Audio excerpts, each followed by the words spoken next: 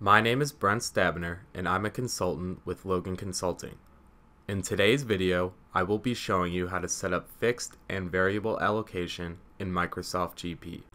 Allocations accounts provide a great tool for companies that split up certain expenses between various departments. For example, telephone expense at a corporate office can be shared between the accounting, IT, human resources, and administrative departments based on a fixed percentage. Allocation accounts come in two varieties, fixed and variable. Fixed allocation accounts are simpler and divide expenses based on certain percentages that are predetermined. Variable allocation accounts are more complex and rely on balances in other accounts to calculate allocation amounts.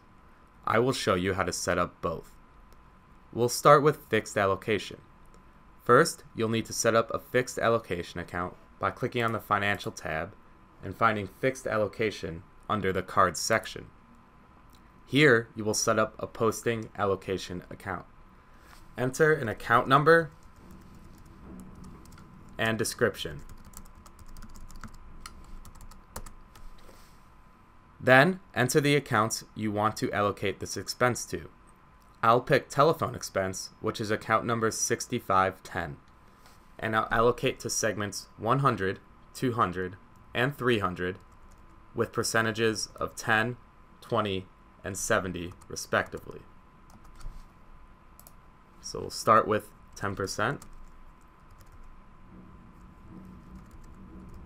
then 20%,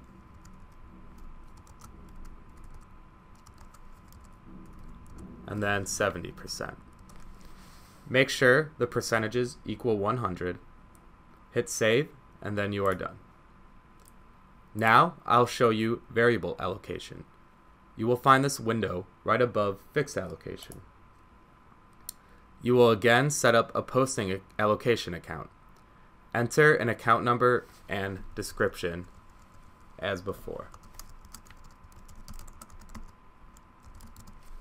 Choose whether you want to base the allocation off the year-to-date or the transaction period numbers.